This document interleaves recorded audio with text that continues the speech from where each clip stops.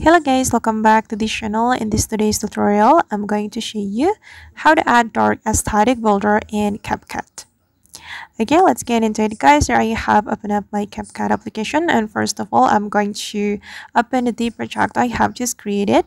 I'm going to open this project and I'm going to apply dark aesthetic folder to this video.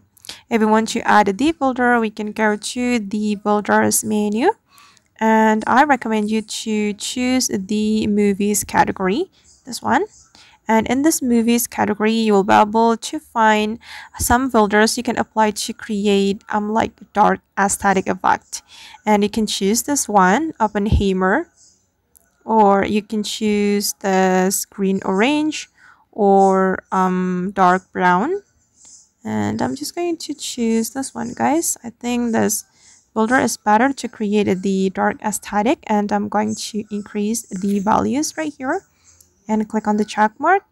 And as you can see that the dark aesthetic folder has been applied to my video. This is the result. Alright guys, and that's all the way to add dark aesthetic folder in Capcut. I hope this tutorial will be useful for you. Thank you so much for watching and see you in the next video.